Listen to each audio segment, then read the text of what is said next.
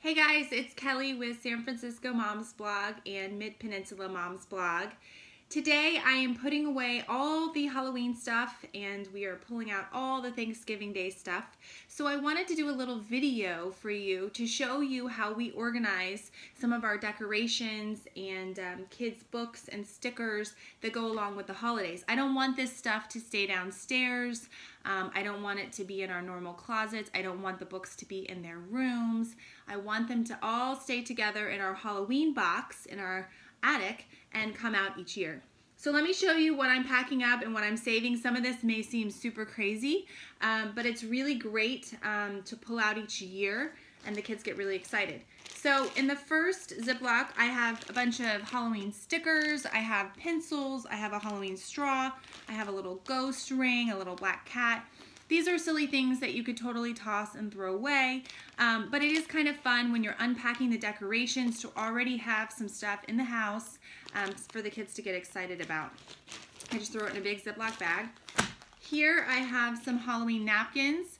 These were some napkins that I used this year in my kids' lunches at school.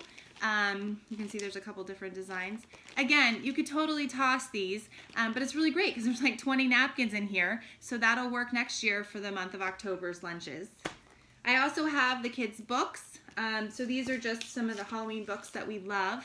I don't want the kids to keep these in their bedroom because they'll get destroyed. And so I put them away with our Halloween decorations, and then when we bring the box out next year, they'll be like brand new books. The art. So as a mom, I love to keep my kids' art projects, but you can't keep everything because that would be crazy. But I do keep a couple of things that I can then put out for decoration in future years. So just pick one or two, art things that they did this season and put them away. And then the rest of the stuff you can, take photos of or whatever.